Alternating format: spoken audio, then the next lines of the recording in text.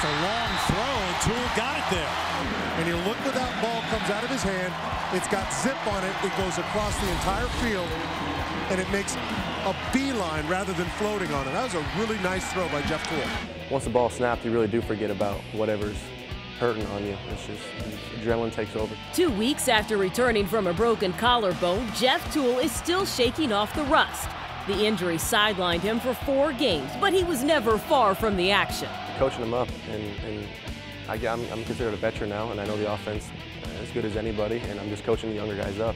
He's always live, getting the guys pumped up. He's always talking, always in somebody's ear, motivating them and trying to get them better. His mind has been in it from the day as soon as he got hurt, to be quite honest. He was right back on the sidelines and helping the quarterbacks. He's been in every meeting, he's been in the huddle, he's been every bit of the quarterbacks.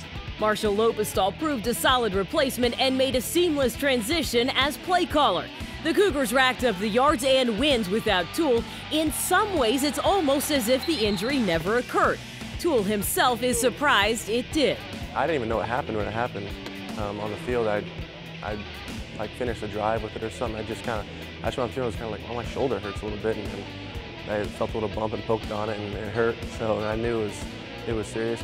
In hindsight, the injury looks more like a bump in the road, a testament to his work ethic and the leader he's become at WSU. He's very mentally mature, and he gets it.